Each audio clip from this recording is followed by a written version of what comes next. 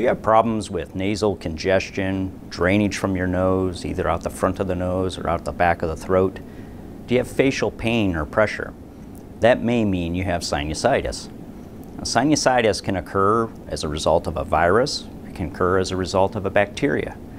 Typically, a viral infection will last about 7 days, but if the symptoms last longer than that, you may have a bacterial sinusitis.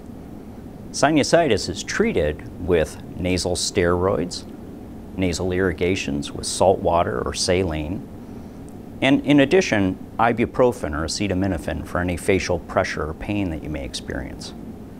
If the symptoms persist and you're concerned about the possibility of bacterial sinusitis, in those cases an antibiotic may be helpful. If you have any questions about your nose and sinuses, I invite you to further explore enthealth.org and click on the Find an ENT so you can find an ear, nose, throat physician to help you with these issues.